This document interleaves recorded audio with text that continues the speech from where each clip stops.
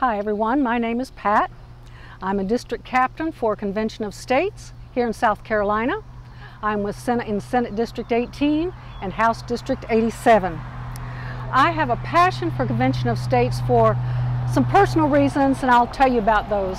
First of all, my father is a World War II veteran. He's alive and well and still kicking. And like our younger generation, he did not get to attend his high school graduation ceremony. He was awarded his diploma a quarter early so that he could join and serve in the U.S. Army in the European theater. My former husband graduated from college and was drafted because of the Vietnam War. He decided to enlist, and after 23 years of military service, he retired after serving in Desert Storm. My son is an Air Force pilot. He served with Operation Enduring Freedom in 2002. He also served on the logistical crew that was responsible for the placement and operation of the hospital ship Comfort earlier in the coronavirus pandemic. Okay.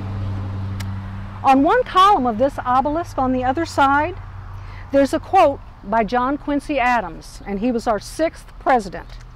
And I want to read this because I want to make sure I get it right. It is addressed to posterity.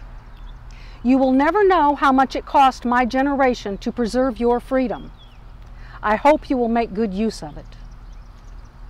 Our government is drunk with power and will never willingly relinquish that power, no matter who the president is or no matter what political party is in majority. But we, the people, can stop it by calling a convention of states and using Article 5 of our Constitution to stop the federal spending spree and debt, to stop the overreach of federal government, and stop the courts from doing things that we don't want them to do. Okay. Congress has no authority to stop such a process. Our founders made sure of that. But we are at a crossroads. One path leads to increasing power and continued irresponsible centralized government that is going to ruin us financially for generations. The other path leads to restoration of our liberties and an American Renaissance. And we need your help now. Okay? Reach out to any Convention of States volunteer, and I guarantee you will not work with more committed, dedicated, and determined people to regain our liberties. You can visit the website, you can sign the petition, and then you can decide how you want to help us today. So I want to thank you for your time and attention, and I want to end by saying God bless America and COS rocks. Go to conventionofstates.com, press the button, sign the petition.